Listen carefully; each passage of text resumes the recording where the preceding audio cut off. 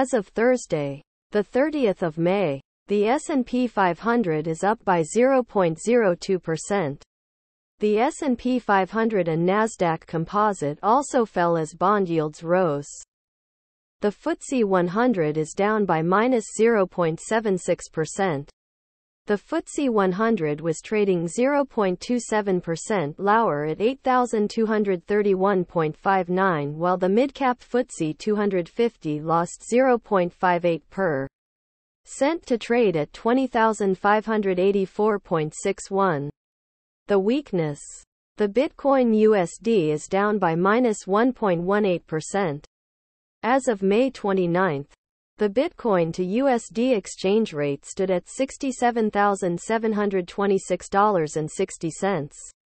Bitcoin's value in dollars reflects the dynamic nature of the cryptocurrency market.